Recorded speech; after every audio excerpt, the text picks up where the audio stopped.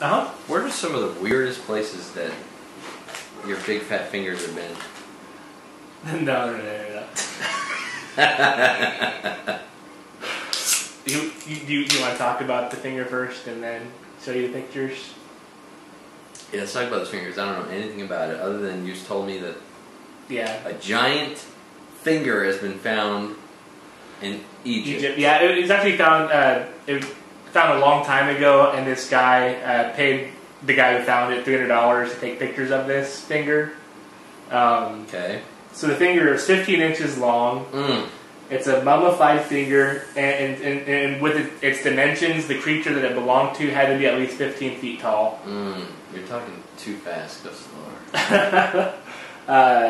There's another giant finger that was found in a limestone that belonged to a prehistoric human that was 3 inches long. That was 15 inches long. So two of these giant fingers have been found. And so people are wondering how come there's these giant fingers that belong to people that are 16 feet tall. That makes absolutely no sense. Does it make sense to you? No, because I never heard of a 16-foot tall person ever. God put them here to test our faith. Okay, what did God call those things that he made? Oh, the Nephilim. The Nephilims, yeah. Yeah, maybe it's just proof of the Nephilim. There you go. But they found these fingers, in Egypt and in the Middle East. And so their belief over there is that the fingers belong to the Rakshasas. Of course. A population of supernatural humanoids. There were evil ones and good ones, and there were expert warriors that could change shapes. And they were also illusionists, and they were fed humans in order to keep them happy. Now, are we sure these are fingers?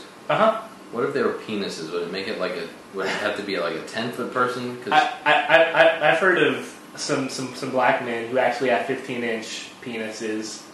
Flaccid? Maybe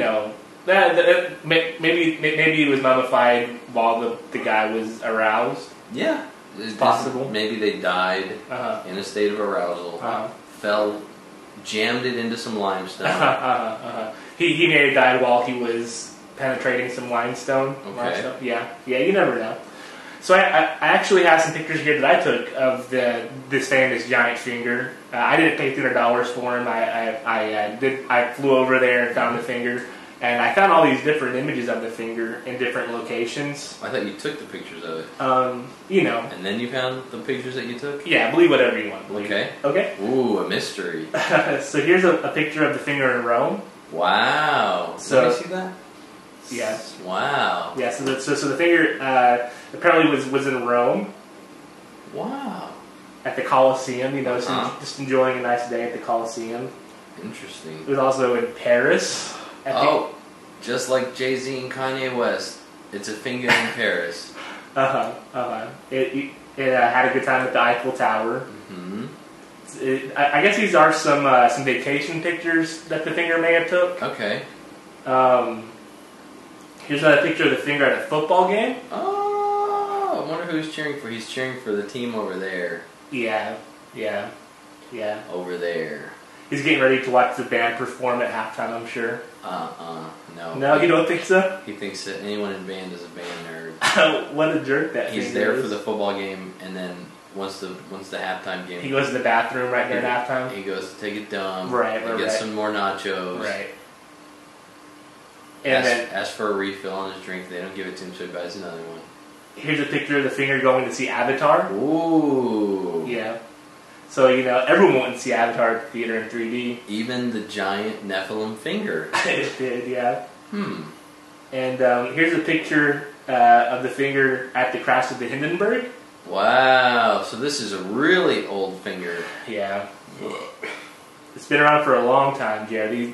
These Rakshasas, So if it was there for the Hindenburg, it has to be at least a couple million years old, right?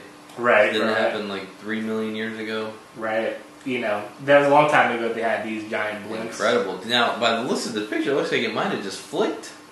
Oh, yeah? It might have flicked it. You think the Nephilim may have caused the crash of the Hindenburg? That's crazy.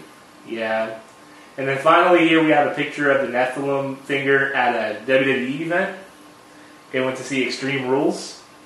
Oh, wow. So obviously a Batista fan? Yeah, he was really getting excited to see Batista. Wow. He's saying, I love Batista. That's what he was doing. Wow. Uh-oh. Yeah. That's a really odd picture.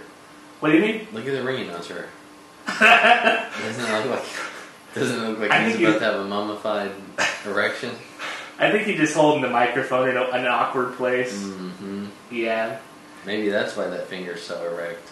Actually, it's pretty limp. The finger is. I'll let you be the judge of that. So, do you think maybe we should have had the finger on as a guest? Hey, Jeremiah, I'm the Nephilim finger. No, I don't. No. No, why would I be? You know, we got to do funny stuff for the show, right? We're taking in the ratings, so we got to do whatever we got to do to drive those ratings up. Maybe having the Nephilim finger would have done that. And this video doesn't get 10,000 views because we didn't have a Nephilim finger.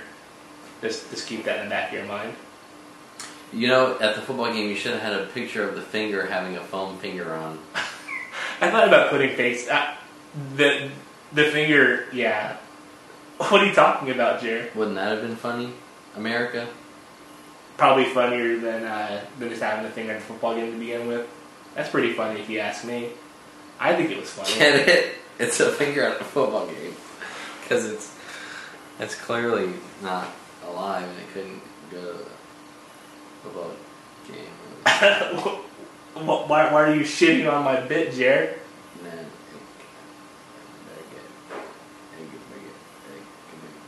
Speaking of shit, doesn't that finger look like a big shit?